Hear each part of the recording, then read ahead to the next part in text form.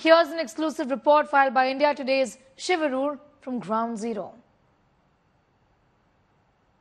We're at the front lines of Israel and Gaza right now, just hours after the ground operation into Gaza. The long expected ground operation into Gaza has begun.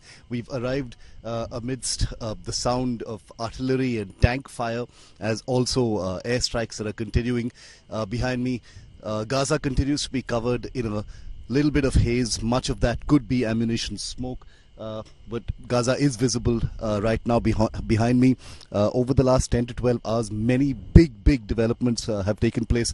And as I bring you this broadcast, I'm sure you can hear the muffled thud of artillery, tank and airstrike ammunition dropping inside the northern part of Gaza. We're standing here at the northern tip of Gaza. What you see behind me, is the fence near the Aroor crossing from Israel into Gaza.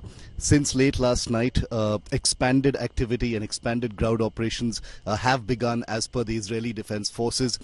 This is after low-intensity attacks that have taken place by the special forces, but this time the tanks have moved in. The Israeli Defense Forces have released first footage of the tanks that have moved in right now, and you can hear the sound of tank fire that's coming in. We could hear it through the entire time that we were here, actually, and it is continuing right now. The frequency of it has increased quite dramatically. Airstrikes have happened on a naval position, killing a naval commander of the Hamas. Very crucial kill that the Israeli Defense Forces are claiming in northern Gaza are of the person who is in charge in the Hamas of the aerial array, in charge of the paragliders as well as the drones that have been there. 150 airstrikes since last night, specifically armed with bunker-busting penetration bombs to destroy tunnels and other structures.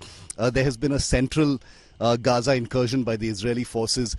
These are by way of assassination operations of Hamas terrorists who may be hiding in bunkers beneath hospitals, etc. So this is big. You've got the tanks in now.